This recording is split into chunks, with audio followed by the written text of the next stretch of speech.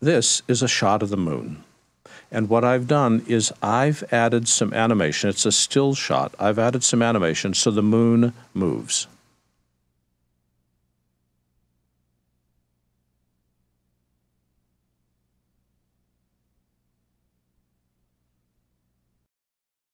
That's breathtaking. Tears are coming out of my eyes. That was the most incredible piece of animation I have ever seen, except it's kind of dead. I mean, all it is the moon moving from one side of the frame to the other. It would be nice if I could have something enhance it. Well, that's where some of these other plugins come in. This is from LightLeakLove, and as I skim across here, notice that we've got sort of these crystalline images which have a variety of shades. Now, none of this is something that I want to watch for a half an hour at a time. It's kind of boring standalone, but as we go through here, we have science fiction styles, which are shades of blue.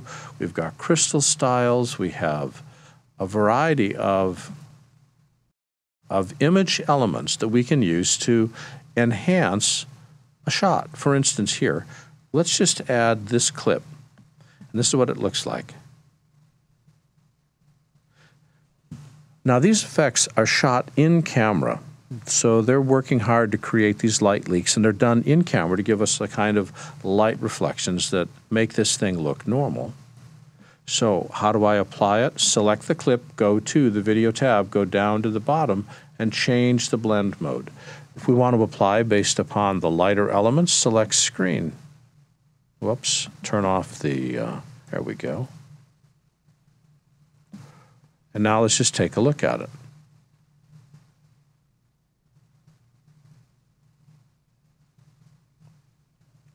See how much more energy there is in that shot. It's not just the moon floating on the empty sky, but now we're getting all kinds of light reflections, which calls attention to how really cool that shot looks. The way that we added it is we simply stacked the clip that's got the light leaks on it on top of the clip that we want to apply them to. Select the light leaks clip and change the blend mode to screen to combine highlights, or overlay to combine midtones, which is much more subtle, or multiply to combine darker elements.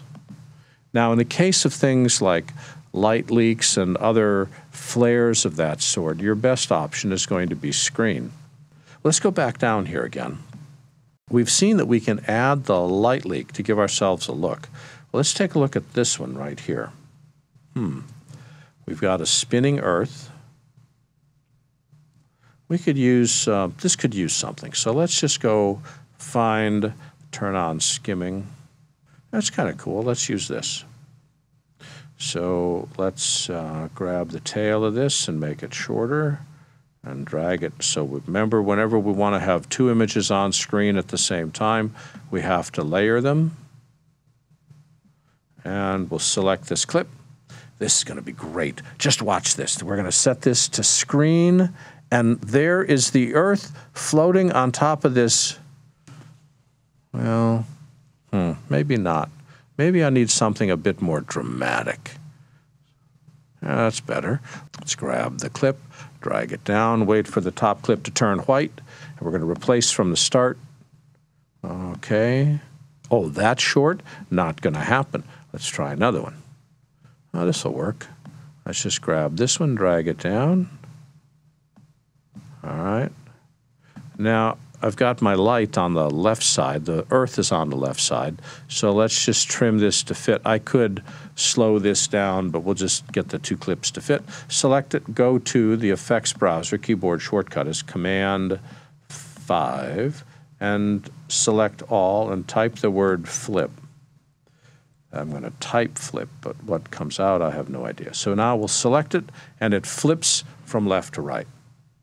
And now we'll go to the video tab, go down to the bottom, set this to screen, and it's gorgeous, almost. Well, kinda. If we play our clip here,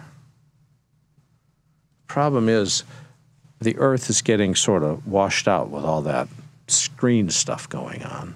All right, so here's what we'll do.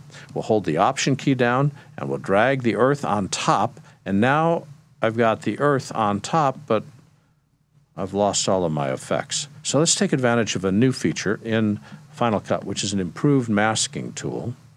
I'll turn off the flip so I can see all of my effects. Go to Masks, take the Draw Mask, and drop the Draw Mask on top, and let's click right there. Click another control point, click, hold, and drag right about there. Match the shape of the curve. There we go.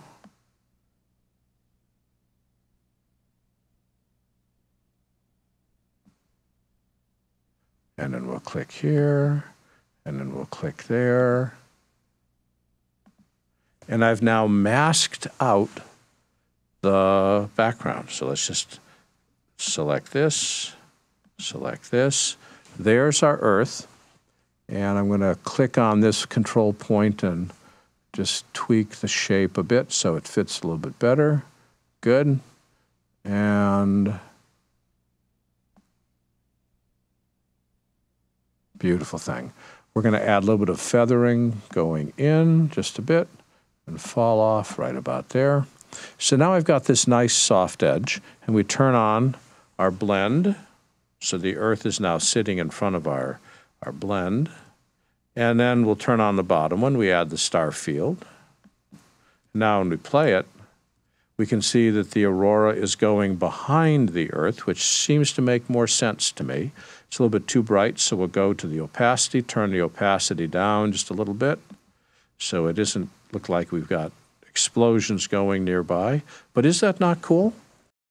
LightLeakLove, you can learn more about their product, and I'm grateful to them for sharing their software with us today, is at LightLeakLove.com. It's available at their website. It supports virtually every nonlinear editor on both Mac and Windows. Their collections range from $15 to $35.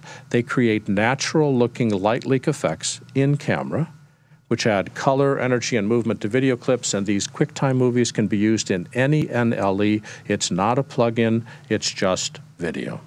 This has been an excerpt of a recent Power Up webinar taking a look at fire, light leaks, and effects using blend modes in both Final Cut Pro 10 and Adobe Premiere. For the complete version of this training, please visit our store at larryjordan.com/store and look for Webinar 174. If you need to stretch your training dollars, a subscription membership to our video training library saves you money. You can access all our videos for a low monthly price of only $19.99. That's more than 1,200 movies, hundreds of hours of training, all in-depth and all up-to-date. Plus, members can attend any of our Power Up webinars for free. Our training covers Apple and Adobe software. We update it every week, and for more information, visit larryjordan.com/subscriptions. And thanks.